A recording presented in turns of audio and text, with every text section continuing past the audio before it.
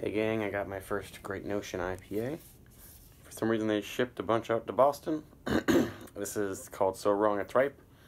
I didn't get the regular ripe that they sent out. That one sold out more quickly. That's like the more popular one, but this seems like it's just kind of like ripe but with honey added, and they say they add it during fermentation. And it also uses oats, wheat, and rye.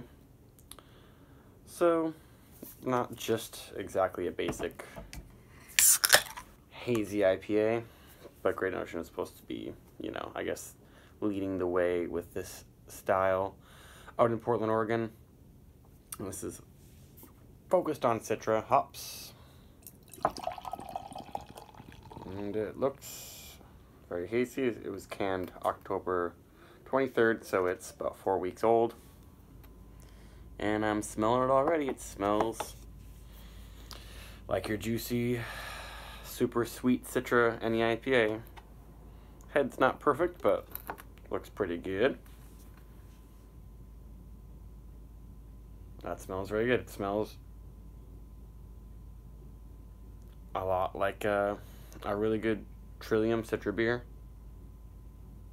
It has a big creamy notes in it for sure though, like creamsicle, like vanilla notes. A lot of the more popular hazy IPAs seem to have some yeast that, in the way that it interacts with certain hops, especially Citra, it brings out these ultra creamy notes like vanilla, and there's no vanilla or lactose in it or anything like that.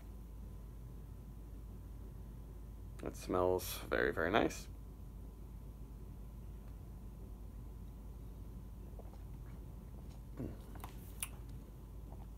The mouthfeel, it's a little spritzy. Pretty sweet. I'm getting some honey notes, even though if it was added during fermentation and some of the honey was fermented out. Yeah, it's not ultra soft and creamy. I'm wondering if their regular ripe has a better feel in this, but this really nails the flavor and everything. Very tropical, lots of sweet orange and creamy vanilla notes.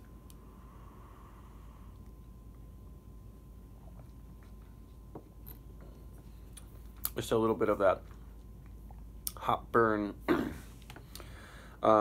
astringency, but it's helping to offset some of the sweetness. Yeah, if they could just fix the mouthfeel and the head retention, that died like really quickly. It kind of sounded like Coca-Cola when I was dissipating. Then it would be really world class, but it's not quite perfect. Really nice aroma though. That's good. It's got a substantial mouthfeel, but the carbonation is really spritzy and bubbly. It has a bite to it. This doesn't float on the tongue. It's not a velvety feel at all. But worth picking up. I guess it's really expensive. One of the most expensive hazy IPAs around here. Probably the most, now that I think about it. But yeah, the yeasting and the hopping and all that stuff seems to go really well. This is a very good beer.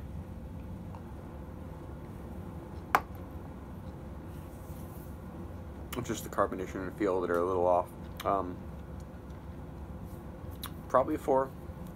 It's close to a 4.25. It's good.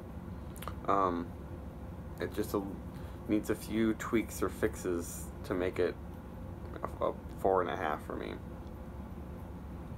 Hopefully I'll get to try some more of their beers eventually. That's it.